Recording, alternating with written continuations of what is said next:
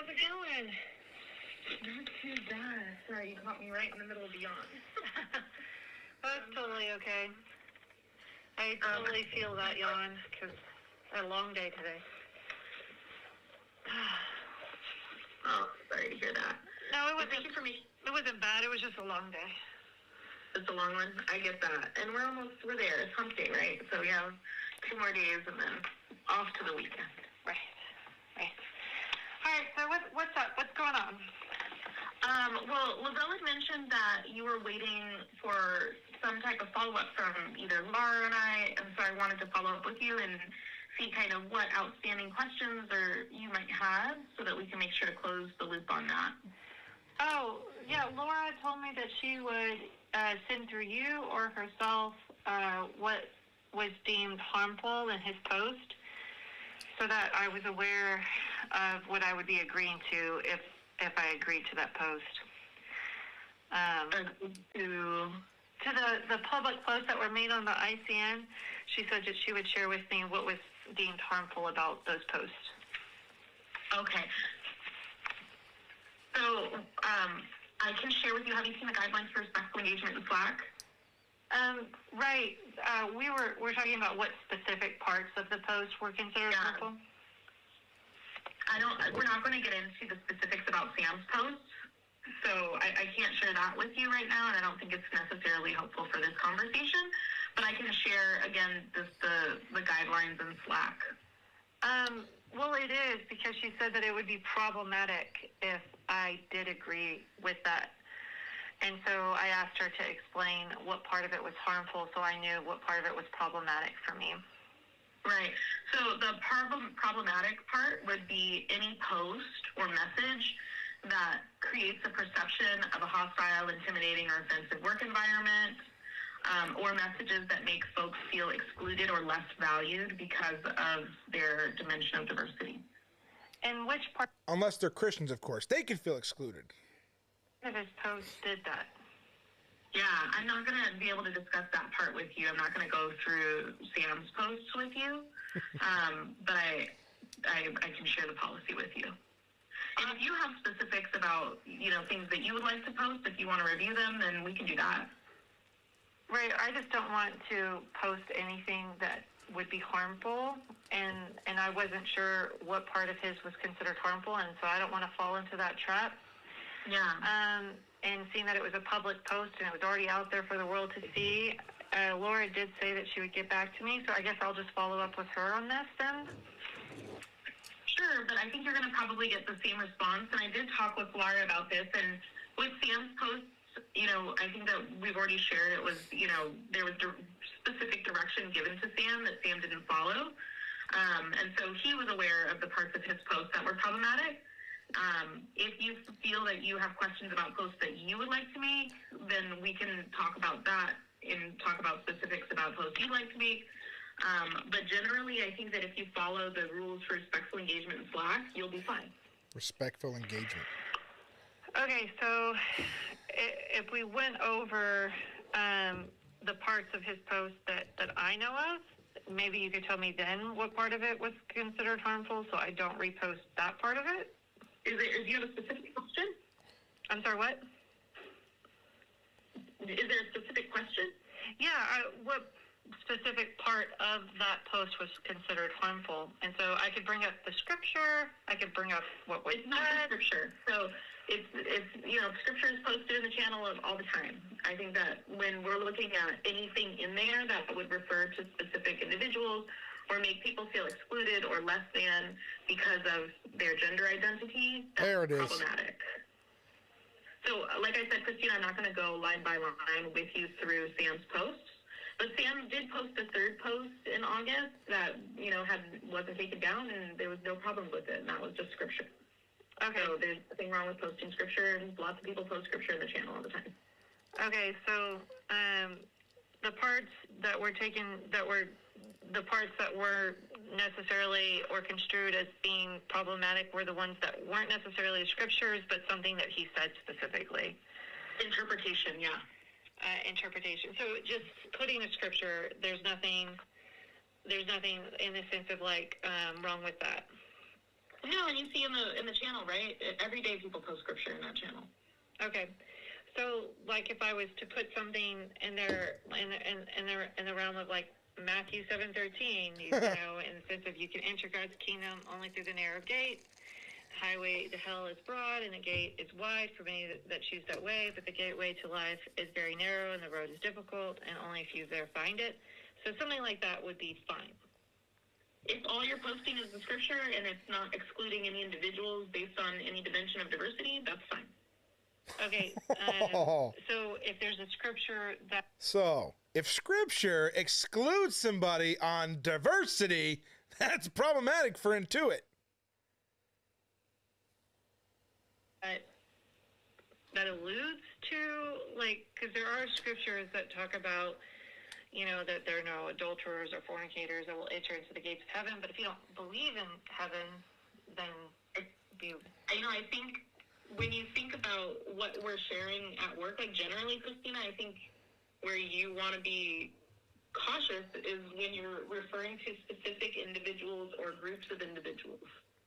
And so I can't, like if you have specific ones, like you could send me your message and I can share like a quick, like, I think that's fine, or analysis, thumbs up, thumbs down, but generally, Christina, like the policy, the guidelines state that we don't allow Slack messages that are likely to make people feel excluded based on their race, ethnicity, sexual orientation, gender identity, etc. And whether that's scripture or not scripture. Now, if I was having a conversation and I was sharing these scriptures, that would be perfectly fine. Yeah, if you're having a conversation with somebody who's agreed to have a conversation like that, I think that would be fine. Yeah. If you're, like, it'd be very different if you're in, like, a work meeting and you're, quoting scripture at someone. That might be a little bit off-putting or problematic or distracting from work. If you're talking, in an ICN meeting or with other folks in the Christian network and they've agreed to kind of have a conversation like that, then, that could potentially be fine. I think, it's really difficult if we're going to go, like, one-off, like, is this okay, is that not okay, because we're speaking still in the hypothetical. And so if there's something that you're looking to do that you want to talk about your strategy for, then we could do that. No. Listen, you guys can ban those troll accounts if you want. I'm not necessarily looking for strategy. I guess that sounds a little bit foreign to this whole conversation to me. I was just looking to find out what was considered harmful in his post, so that way I could stay away from that. But if we can't talk about it, then we can't talk about it, and I get it.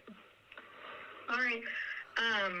There was one other thing so like Eric had updated me. He said that you all had a conversation last week and that you had expressed that you'd be able to abide by Intuit policies.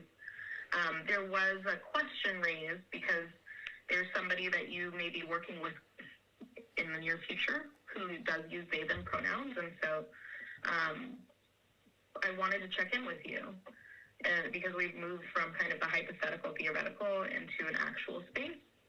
And so I wanted to see if you would be able to use they, them pronouns with somebody.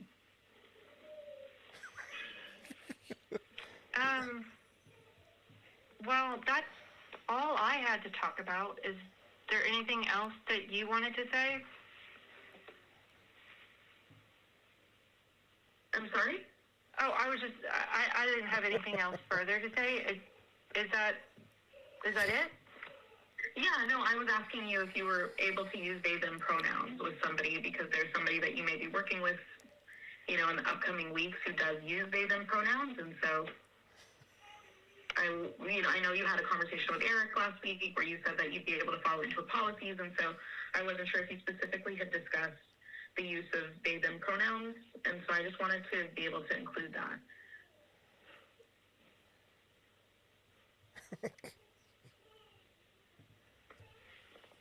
I love that she's not answering. Did I lose you? Oh, no, I'm still here. But I didn't have anything further. But if there's anything else that you wanted to convey, I'm here. Christina, I've asked you a question. Can you answer my question? I don't have anything further to add to the conversation. Did you have anything? Are you refusing to answer my question?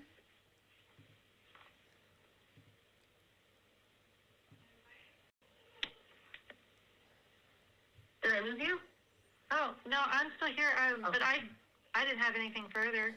But if there's anything else that you wanted to convey, I'm here. Christina, I've asked you a question. Can you answer my question? I don't have anything further to add to the conversation. Did you have anything? Are you refusing to answer my question?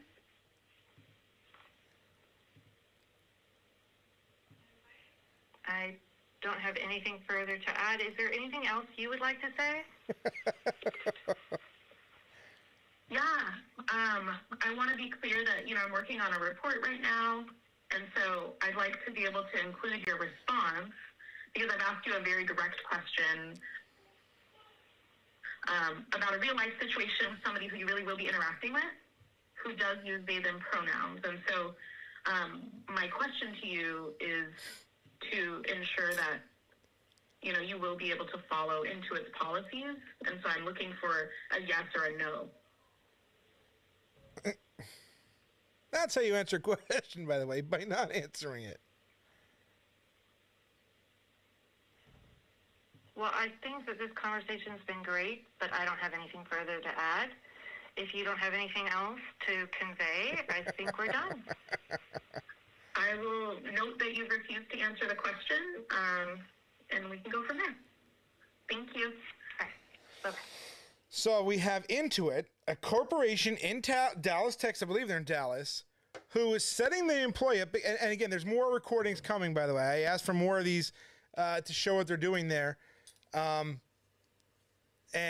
setting her up because they know that she's not going to. She fought against their vaccine mandate. She did all of that. Now they're doing it. They're specifically putting her with this person because they want her out of the company. And they're setting her up for this because they want her, you watch what's going to happen. And I have the audio recordings and, there's more, but these are recordings that, were given to me, and we're going to share them with, some relevant people that need to hear them. And, I believe Intuit needs to get some phone calls. I believe that once I put this on all the different platforms that I have access to, I guarantee you that things are going to change. Things are going to change. Go woke, go broke, right? This is the kind of stuff that we as Christians need to start doing more of. Standing up for our rights. Look, if somebody wants to be delusional and play dress up and pretend to be whatever, that's their prerogative. They can do whatever they want if they're adults. But I do not have to cater to their delusions. I do not have to deny biology. I do not have to deny my Christian faith for them. They want to call themselves they, them, be my guest. I'm not going to do it. But, again, we need to stop worrying about that because what are you going to do? I guarantee you, this person here, I guarantee you, that even under the threat of losing her job, I guarantee you that this woman will stand her ground. I guarantee it that she'll stand her ground. And most Christians would buckle. So this stuff is happening. It's very real.